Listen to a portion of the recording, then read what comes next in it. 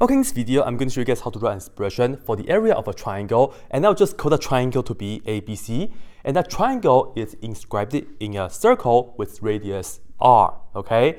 So first of all, I'll just show you guys a picture, and in this video, I'll just show you guys how to write that expression, and the main goal is actually to show you that this triangle, if you want to have the biggest area, it has to be equilateral, but I will do that the next part. Anyway, here we have a circle and we'll just put a triangle inside. That's what we mean to have an inscribed circle, right? So I will just say, here are my three vertices like this, and it can be any 3 points. You can make it slightly more dramatic, but let me just try to draw my picture better. So I will just say, here is the ABC triangle like this. I will label this for my A, this is my B, and this is my C. And yeah, this is supposed to be a straight line, okay? So don't judge my picture, hopefully. Anyway, let me do it again, like this. Better, maybe? Anyway, when you go away from B, I will just say this is little b. When you go from A, this is little a. When you go from C, this is little c, right? And if you look at this, here is the center of the circle. Let's just put that down right here. All right, let's just say, of course, the picture is not the best, but excuse me again. All right, now our goal is to write an expression for the area of this triangle. Hopefully, it's in terms of R and maybe the angle A, B, and C, because those are the things that's given, right? How can we do that though? Well, fundamentally speaking, we always know that the area of a triangle is equal to 1/2 base times height. So let me just write this down for you guys, and everything is going to be based on this, right? Okay, now, what's the base? Well, you can take either one of these three sides to be a base, up to you. And I will just say let B be the base. So this right here is my base. Okay, so this right here. If you take this for the base, what's the height? That means you go from here and you draw a perpendicular line down. It has to 490 degrees. So this right here will be the height. Okay? And now, well, actually, let me just write this down. I am just taking B for the base. And now, hopefully, we can write an expression for the height based on the things that we have. If you look at this side of the triangle, we do have a right triangle. So let me just put that down. And I will just scale it down right here for you guys. So we have a right angle here, and this is angle A, and we have C, and the height is right here. Now, we know angle A, and this is the opposite, and this is the hypotenuse, right? So, opposite over hypotenuse, we can use sine. This right here is pretty much saying that we can say sine A is equal to H for the height over C. And of course, we can multiply C on both sides. We know H will be C times sine A. And in fact, this is, I know many of you guys have seen it in the past. Let me write it down for you guys. This is equal to 1/2. The base is B because we said it to be so. And the height is C times sine A. One way to remember this formula is this. Pick two sides and multiply them, and then also multiply the sine of the angle in between them. And of course, in the end, don't forget the 1/2. 1/2 B times C sine A, right? Sine is right here, and C and B right here. Of course, you could have done the same with sine C right here, and you multiply 1/2 with A and B. But I'll leave that to you. Okay, so now, as I said, this right here is actually good because we have that expression that was given, right? Like because ABC. And now I would like to find out how can we actually get B and C in terms of the angles, right? I really care about the angle, and I want to relate this to the R, all right? Let's go back to the picture. This time, we have to really utilize the radius. We know this is R. And of course, radius means that you go from the center of the circle to the circle. So for example, from here to here, you know this right here is R. And in fact, you can do it to all the three vertices. So from here to here, you know this is R. And lastly, from here to here, this has to be R as well, okay? My goal is to solve for B let's focus on B first. Okay, let's do B first, and hopefully C is some kind of similar. How can we get B? Well, I want to relate this to the angle B and R.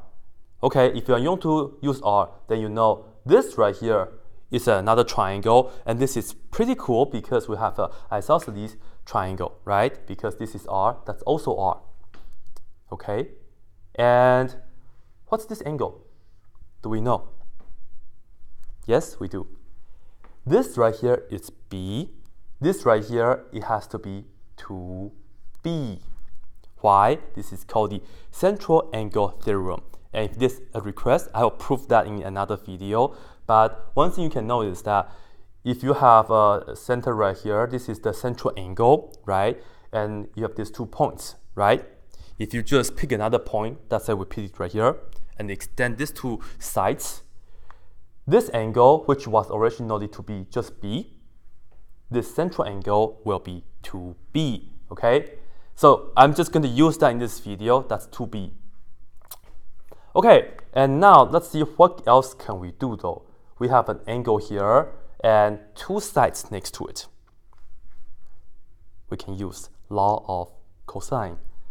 Let me write it down right here for you guys. Let's recall what's the Law of Cosine, okay? This is great whenever you have to find out a side, given that you have 2 other sides and the angle in between them, okay? We can use Law of Cosine. And this is the slightly annoying part because the labeling, but this is what you can use, okay? This is how I remember the Law of Cosine. First of all, this is the side that you want to find, right? So I will just put this down and square that. B square. This will be equal to this square plus that square, okay? It's really similar to the Pythagorean theorem, okay? Almost. But anyway, this square is R square, and then you add this side square, which is also R square. It's really similar to the Pythagorean theorem, but the thing that you have to do is you have to minus 2 times this side and that side. So let me put this down, 2 times R, and also multiply by cosine of the angle in between them, okay? So you will have to multiply this right here by cosine of 2B like this. So now, you see, we have this little b, and you have the r's, and also the capital B. And our goal is, of course, I want to get the little b by itself. So let's do some math. So this right here is, of course, just b squared, and this is going to be 2r squared, and we have minus 2, and of course, r times r is r squared, and then this is cosine of 2b like this. And I can factor out the 2r squared like that, right? So b squared is equal to this. And then we will get 1 minus cosine of 2b like that. Okay, this is good. I can take the square roots on both sides, but this is not good enough because we can do better. Why? Because we don't really like to have double angle. We can actually break it down. Depends on how you want to look at this. You can say this right here is really similar to sine square of something already, but just to maybe just show you guys slightly more work, right? Just to show you guys more steps to make it clear. Cosine of 2b, I can write that in terms of sine square of b. Why did I choose sine? Because I have sine right here already. So I want to make everything the same, right? So let's do sine. This right here is the same as, let me just put this down right here. It's the same as 1 minus 2 sine square b, okay? So you have this part, and don't forget you have to distribute. So in the end, you'll see b squared is equal to, we have the 2r squared, 1, and then when you do minus 1, you get 0, right? And then you have, this is pretty much 0, and then minus times minus becomes positive, so you multiply by 2 sine square b, okay? And then, of course, you can just take the square root on both sides, but I'll just do you guys one more step. B squared is equal to 4r squared sine square b, and then you take square roots on both sides. you don't need to worry about the minus part when you do the plus minus, because b is positive for sure. We are talking about the length of the triangle, so you can rule off the negative. But anyway, b right here is just this. Oh, square root of 4 we can actually work out, which is 2. And square root of r squared is just r. Square root of sine square is just sine b, like this. So you see, we can write b in terms of r and the angle b, which is just that, which is really cool. And now, do you think we can do the same for c? Yes. So you pretty much just look at this part for the little c right here, right? You just look at this part, right? And similarly, this is what we do, okay? I'll just tell you guys. Similarly,